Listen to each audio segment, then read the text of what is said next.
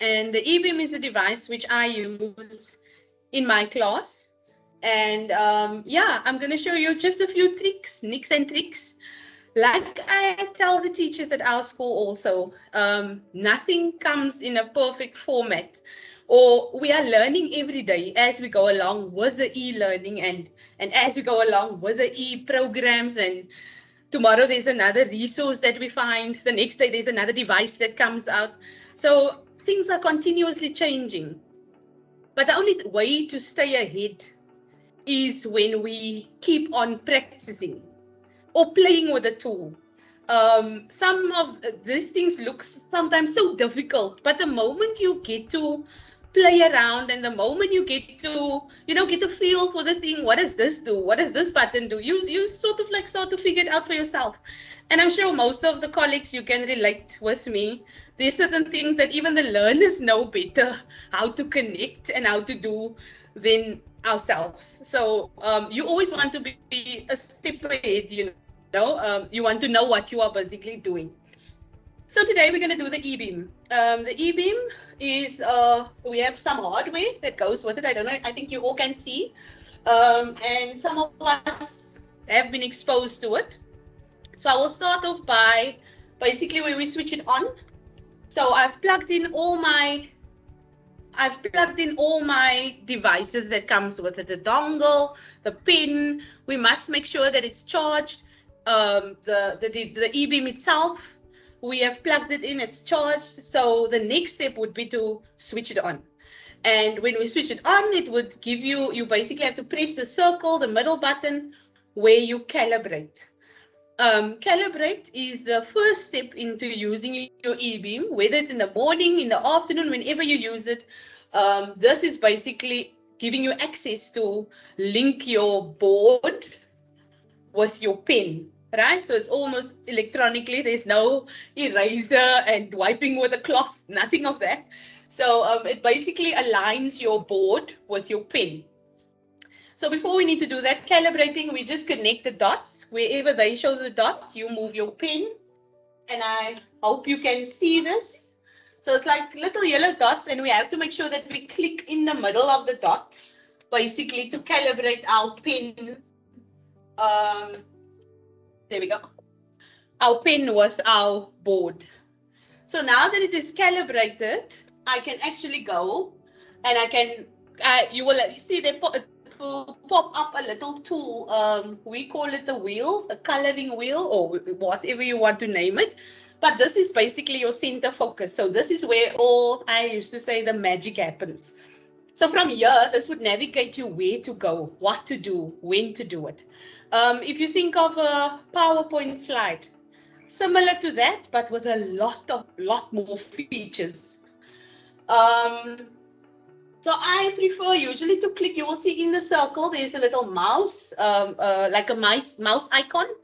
And that you can click on the various drop downs that's there, that will give you access to that. There's an eraser. So when we make a mistake on the white page, there's an eraser.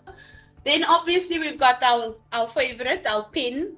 So when I click on the pen, I can choose the different colors in the center. When I click on the center, it gives me a color wheel. So that is basically telling me how to write with my pen. So what I do in the mornings, I do this first thing because the setup can take a bit of time. But once you are all set up and you have your spot and it's connected with your charger and it's connected with your mic or whatever you need, you are basically all good to go. So I usually come in a little bit earlier just to set up, make sure everything is charged, because you don't want to start off a lesson and then the pen doesn't work, or the dongle is not in, or the eBeam itself is not charged fully, and so on. So we have got our color wheel, and then basically this is where I use my pen, or I'm going to show you how to use a pen for starters. Color wheel, you can move around. You will see I can drag it all the way around as I want to. And when I click on the green in the middle, I will put it here again just to show you. Oh, but it's clear enough. When I click in the center, basically that means I selected a pen to write with a pen. On the outer circle, it gives me the different thicknesses of what I can write with. So if I want to go thin, Again, in the middle, I choose a color, black, blue, whatever it may be. And then we start writing today's date or, my nib falls out. Sorry. Just hold on. Miss Yankee, just a second. So far, while we wait for me. We have a hand from Karen Mashonga. I'm not quite sure if she would like to speak. She may unmute her mic and speak at the moment. If not, we can hold the question until later. Okay. Okay, then I can go on and then... Yes, ma'am. All right. So now I've chosen my pen. And I can write the day. Today is August. It's a normal white page that we write on the date, 2022, whatever your lesson might be, right? So it's a normal page where you can write as per normal. Choosing the different colors. I prefer, like, ma'am, say darker colors. That might not see so well on the board. Miss Yankee, do you have a question, Melissa? Yes, ma'am. We just have a request. If you could just slow down a bit. You're going a little bit fast. I think you're too excited. I'm sorry. I thought they wanted to get done and get out of here. No, it's Tuesday afternoon and so. Okay. All right. I'll try to slow down the pace. Thank you, ma'am. We were busy using the pen. So when I've selected my pen, my color, I'm all good to go. So today's lesson is reading and viewing, and basically this, I don't know if you guys use books, whoever, and textbooks or worksheets, whatever you may need, you can write while they write, or we write as per normal on a white page. All right. Then obviously, if I want to navigate around, because currently now it's in pen mode, so I am writing with a pen, right? Before I go on, we can click on the eraser. So our eraser will basically take out everything that's not supposed to be there, or I can alternatively just delete the page. And delete the page, I will show you now where to, but we need to navigate to that point because currently, like I say, it is now still in pen mode. So we're going to click on our mouse icon, you know, the little triangle thing, and that will then navigate us to the next drop down or to the next slide or to wherever we want to be next. Almost like a mouse, you know, clicking with a mouse somewhere else besides then changing then from the pen mode. So now I made a mistake, but I'm done with this page. I'm never going to use it again. I don't need it again. I just made an example of some sort, but it's going to take too long to erase with an eraser. We can then just go and left-hand corner on the right click cross there. We can just go and delete this page, right? So it will ask you, are you sure? Because obviously we've written on it. There might be some pictures on here that we want to delete. So yes, we want to delete it. And then obviously we are back there to a clean page, right? Okay, is there any questions with regards to using the pen or going on from the pen to the mouse function? No? Is there nothing? Or shall I just continue? Yes, ma'am. You can continue. There are no questions so far. You're going at a good pace now. Okay. Thank you, ma'am. Okay. So next, I would like to show you. There's just a few things that I want to show you. The rest is for you to play with at school. What I like to use. The next one would be to work on a document while your learners work on the same document, right? So if for instance, we did letters today, we worked on how to write a letter, and you are basically teaching them that skill.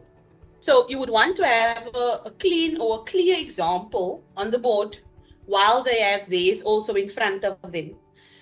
So our learners are now fortunate enough because they all have tablets that they are working on. So I maybe last night already dropped it into a classroom on Google Classrooms, I already dropped it into a classroom, whatever we're going to do today. So this morning as they step in, they take out their tablets, they log into their classroom, and they find the worksheet already posted into their classroom, whatever it may be. If not, if we only have DBE books, for instance, or we only have the normal copy paper, normal copies, Word document, nothing wrong with that. But say, for instance, we just have that.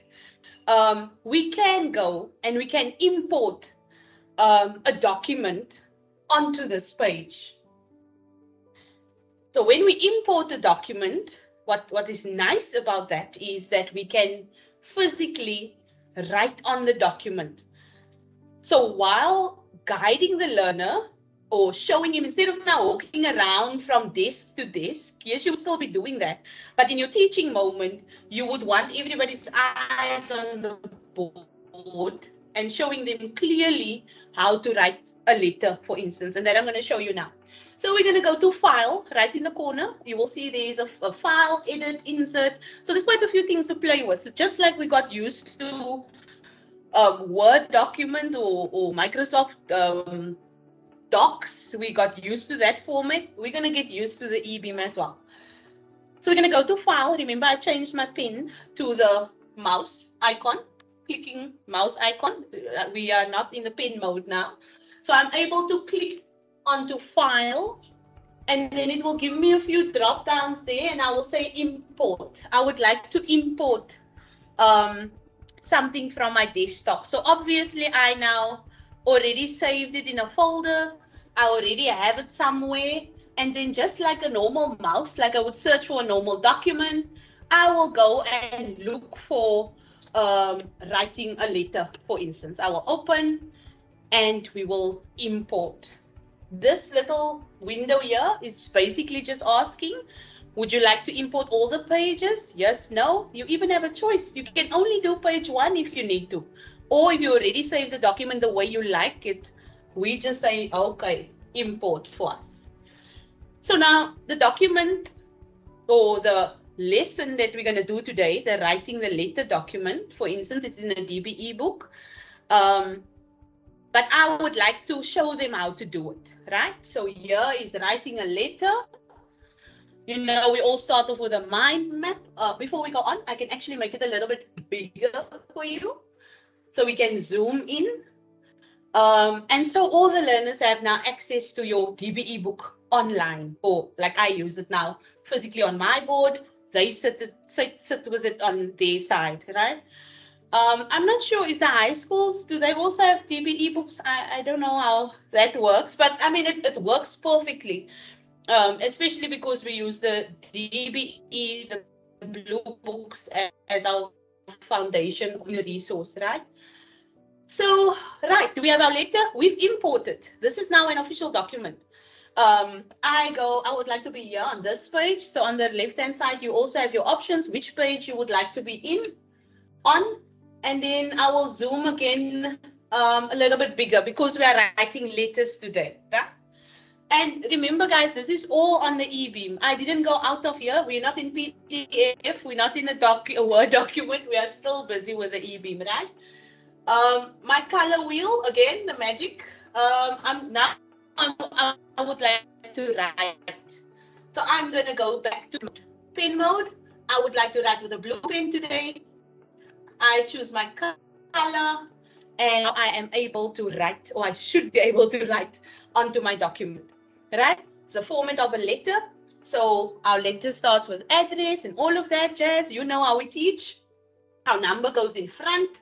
So I can say I live in number 19 Civil Crescent or Crest. And we do basically the letter with them, showing them step by step, but I am able to write onto my document while showing them the format of a letter. Right? Today's date's the 16th of August. And this is actually quite nice because they see how it has to be done. So now you will basically then give it over to them. Right now, you try your address and whatever it may be. Is that clear? Should I import another document or is that okay for you?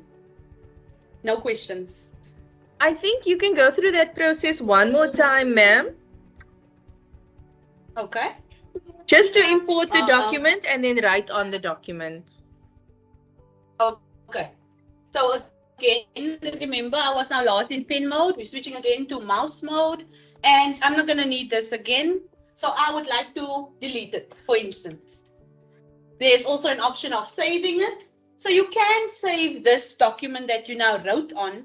You can save it as part of your desktop, but I'm not going to go into all of that. But you can click save, file, save it on your desktop. So tomorrow when the other grade 7s come in, you have your letter prepared. You just show them again the same document that you were busy with. So we're going to file. We're going to import again another document. File. We're going to say import. Obviously, I have my documents in front of me. We're moving on to, let's say, conjunctions. It's a language lesson. We say import. I've got all the pages that I need, that I want to import. And there is my conjunctions. I would like to show them. We are talking about what it is. And with that on the document, again, I go back to my color palette and I have my pen. And maybe I would like to talk about words that come out. What is a conjunction? Or today we're talking about conjunctions. I can physically go and point onto the document itself. We say but is a conjunction or whatever it may be. Further on, I move further down. Back to mouse mode because I'm pulling up my document. Right, we've got a few examples. They have that in their books. And I will do the first one with them. Right, so we read and we incorporate that. We show them where the conjunction comes. It's joining two sentences together. And I will then go on and write it as a full sentence. We wanted to play, etc., etc. I'm sure everybody gets that. Right. Can we move on? Sure, that should be clear now. Okay. I think we're moving on. So now that we have this, we can, like I said, we can go to file and then save it as, like you would save a normal document. So tomorrow you might want to need it again. We just open it up again, and again your eBeam needs to be on, connected, and so on, and you can use it again. Or we are never going to use this again. This was just an example. We just made an example to a few of them, and we can delete our pages that we're not going to use because today I actually want to be here. First period, we maybe have maths. So another few tricks about the eBeam is that it has got a gallery. I like to play around with the gallery because now the eBeam gives you live images, or it gives you images that you can use in your documents. So for me, we teach maths. You would sometimes want the learner to see the protractor, or you would want him to see the physical clock, to see how the minutes are moving. You would want them to see the cube, the sphere. You would want them to see the angles of, for instance, if we do polygons or whatever it may be. So as a maths teacher, or even the fractions, they have even fractions on here, guys. Like it's a lovely place to be on the eBeam. So I would go back again to my mouse tool, and then I will go to gallery. Gallery, like I say, is where the magic happens. So you really need to just play around a bit with it to see what fantastic stuff they have up on here. You can choose in your gallery different departments or different headings or different subjects. So for instance, they've got geography. If I teach a geography lesson, there is a continent Africa, so I don't need to physically go and draw. And you know, as teachers, right, how our drawing skills are, some of us. So they physically give us the pictures already. All we need to do is basically drag it down, paste it onto the page. There the learners see it, and we can basically do our explanation on that.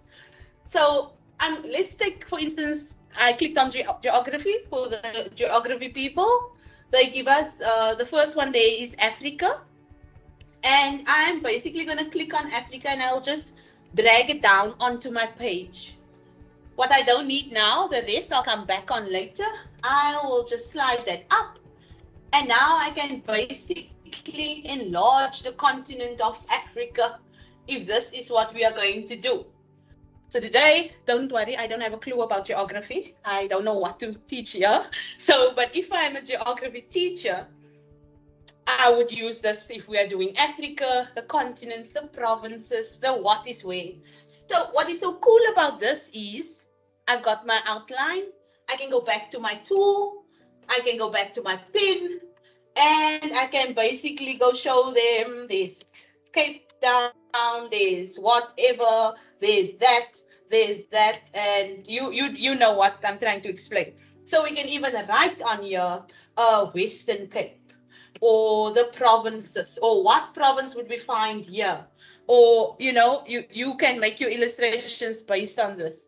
But this all came out of the gallery, and I don't physically need to go and draw the shape.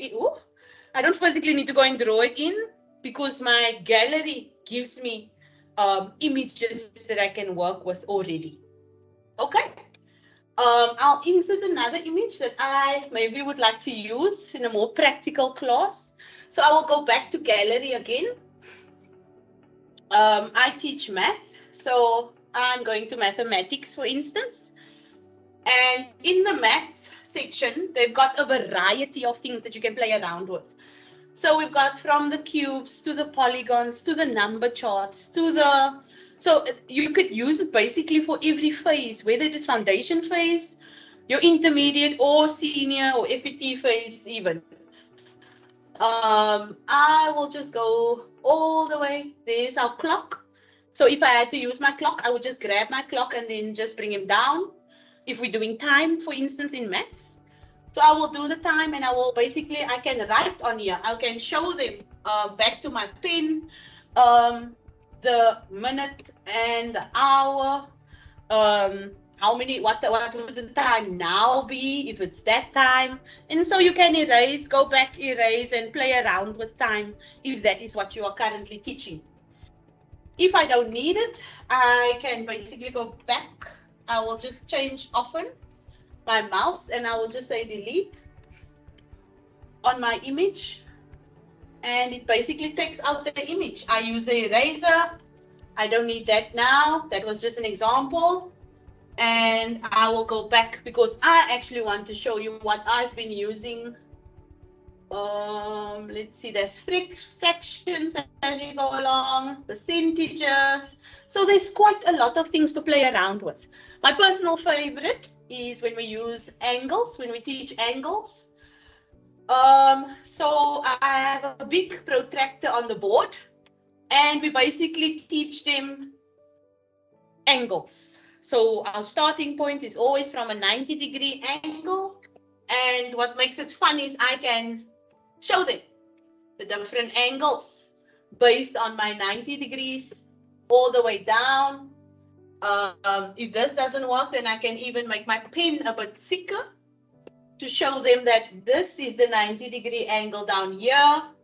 So you get to play around with whatever it may be. Anything, we can change color. And we call anything smaller than 90 degrees. We call acute angles, whatever it may be. And it is just lovely to use. Obviously, there's a lot of preparation that goes with this. So if you know you're teaching angles today, different angles, bigger than 90 degrees, all the way down. What do we call an angle that would be stated or situated like that? What would that angle be? And so on. So as long as you know what you are teaching and you know what is in your gallery, you can, the world is your oyster, like they say. There's quite a few things that you can play around with, that you can just grab from your gallery, put it on a worksheet while you're teaching. Children's eyes are here, or the learners are so focused because it's colorful. They see it physically there. You know how we sometimes keep a small protractor up in class and we show them physically the protector, but some of them don't even understand what you are showing. So here on the eBeam, it's quite clear. It's laid out as they would use it, and it's just very transparent and interactive with the learners as well. What you can do, or what I like to do, is I can even give them homework on the sheet. That they should draw in, or that they should state for me all the angles, or what. You can ask questions about this protractor when it comes to angles. And what I would do is I would save this maybe on my desktop, and then later when they leave, I would post this in their classroom. So in the maths, on the Google Classrooms, I would throw this in there, send a little message tonight for tomorrow's second period. Please answer the following questions stated or based on the image that I've just posted, and so on. Yeah, and then that is the gallery. Quite a few things. I don't know, should I show you more? But there is quite a variety of things into our gallery that you can make use of. The route, I don't know, the high schools probably make use of other things. So if we just quickly scroll down, and so we've got a variety of subjects. We've got the creative arts people, there's sport, there is science. So if I want to do the heart, can I just insert the clean page? Yeah. So if we are teaching biology, for instance, there's the heart. There is your brain. I can put that in there, and you can always enlarge it. And sometimes I even use some of these images as part of my assessment tasks. So I would basically incorporate it into an assessment token based on this. If you are doing science and the brain and the your medulla oblongata or whatever it may be, you know. So yeah, there's the human body, female, the features. Life skills, we know, life orientation, different subjects. So it is, like I say, a playground, and you have endless options of inserting and working with diagrams and frames and pictures and so on. Is there any questions? No, nothing yet. Nothing? No questions so far, ma'am. Okay. I assume everybody is with us still. I hope so. If you don't mind, you can move on to the spotlight and cover sheet as well. Okay. That will then be the last thing, and then we can just have some questions and answers. Yes. Okay, so like I said, we are not going to use this again, or I have saved it on my desktop. We have saved it. We are going to use it tomorrow or not. We are here. So another thing that I like to do in using the eBeam is, for instance, in language, when we have to predict, when we teach reading skills. So the reading skills often require learners to predict or use your own imagination, or what do they think, or their opinion, before reading the story actually, or before seeing whatever it may be. So again, I will go to File. Just going to click on my cursor. So we're going to File, and then again, I will maybe import the story already. Import, and then I have an English lesson. Let's say we can take anyone, right? Let's say we write, yeah. We're gonna do a story about a little girl, and she's reading and she's doing this and that. I import the story already, but say for instance, we want to teach them the skills of just reading. I know this is the letter page that I showed you, but let's pretend it's a story. There we go. Let's pretend this is our story, and this is where we're gonna read about a little girl that wrote a beautiful letter one day, and she actually became famous by writing letters, right? But before we read the story further down, we don't want them to see the story yet, because you know how they are. When you ask them, what did you think the story is about? They go ahead and they read the story and then they basically tell it to you. So we don't want that. The eBeam has got a feature called Spotlight. So when I click on the Spotlight, the Spotlight basically hides everything else that you don't want the learner to see. So now my story is hidden, and I just want them to look at the picture. We just want to talk about, what do you see? We just want to talk about, what do you observe? What do you notice? What is she doing? Is it a he? Is it a she? Why do you think she's writing? You know, you want to basically get the creative thinking going before we're reading the story. So now I've chosen the Spotlight option, because I'm hiding all the entire story. I'm hiding, and the focus basically is just around the pictures that they see, right? And now we can go ahead and do our predictions. So now we can talk and discuss and do whatever we need to. Once we're done, right, okay, so let's read. Now we can read and see, what were the predictions right? Did they guess right? Was the story about what they predicted? You know, all of that kind of things. For us, that's teaching language or reading and so on. Yeah, and then we start off with our reading. Sometimes your picture might not be a center picture like this, but you might have it across the page. So it might stretch from the right to the left. Then you would use your cover sheet, or I prefer using the cover sheet. So it's basically like putting up a paper on top of the story.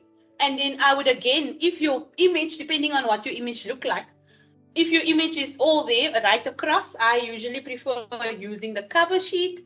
Again, it's just like putting a page on top of the story, hiding the story that they are not able to see, what we don't want them to see yet. The same with if they write a test and they only need to write their name, surname, and date. You don't want them to see the test yet, but you want them to write down your name, your surname, your date, whatever it may be. And later on, when we are done, we basically bring it all the way down until we don't need them. Or question number 1 only, right? Is everybody done? Question number 2, move it a little bit down. Everybody done? Question number 3, and so on and so on. That is actually also one of the favorites that we are currently using.